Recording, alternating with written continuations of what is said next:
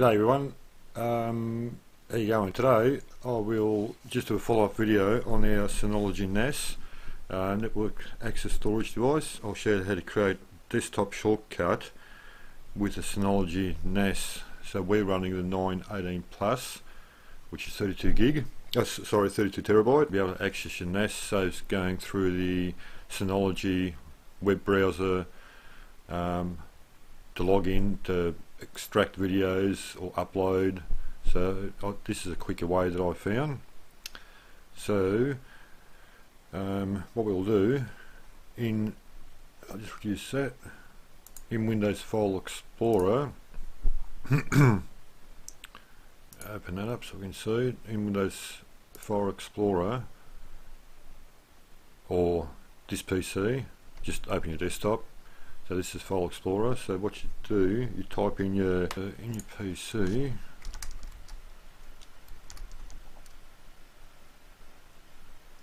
Sorry, double backslashes.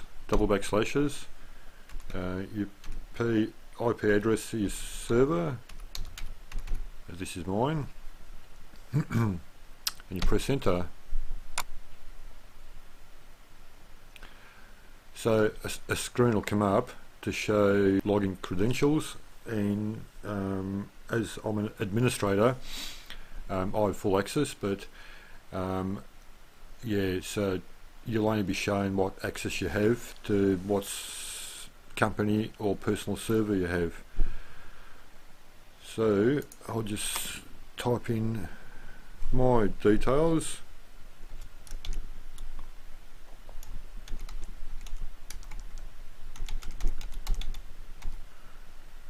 And my password.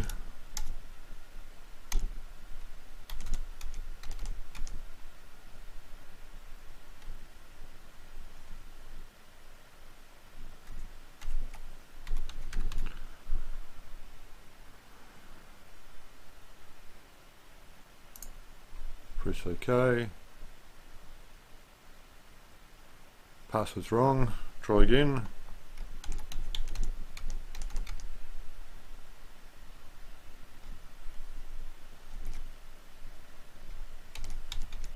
It's always good to have a good strong password, because you don't want people trying to break in or trying to access some sort of system all over the world. It's happening every day. So here we go, this is my server. This is all my folders, files and everything, and now I have a list of folders that are displayed, and in this you'll only be given access to the folders you have permission to access to. So what I can do here is say I want our YouTube videos to be accessed on this laptop, which is a secondary system. Right click your folder you want to create a shortcut to, and create shortcut, and you'll be prompted, Windows cannot create a shortcut here. Would you like the shortcut to be placed on your desktop instead? Yes. So if I go back into my desktop, I'll just reduce that and reduce that. Here we go.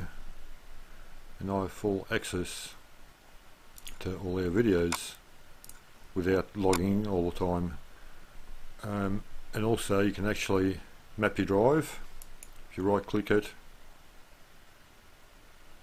map drive network, you allocated a name, a letter, a name, so I'll say A, reconnect to sign in, or you can have actually connect using different credentials. So what I'll do, finish this. So now if I go to the net,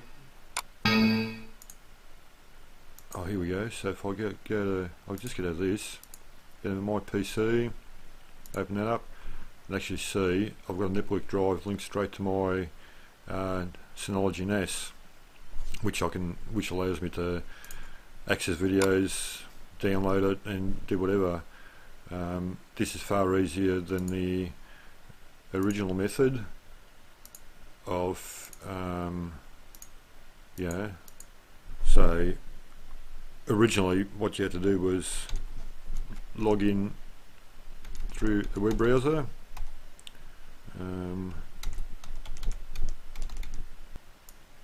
Try that again.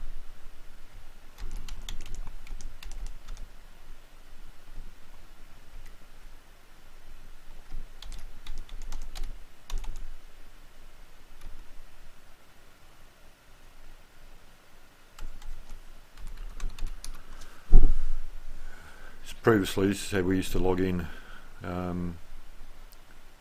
and this is good for, this is more of an admin role, check up, see how your disk station is, your health,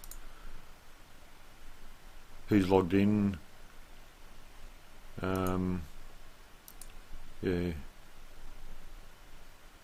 control panel, info center and all that. So I'll just log out of that. So anyway, so this is a quick tutorial on how to access how to create a shortcut on your desktop, Windows desktop, so you can access your NAS straight away. So it's going into the original web browser that Synology has, which is fabulous. But I just find it a pain. I want to pull out videos, edit, and logging in or automatic logging in. I just find this method far easier. So now I can pull out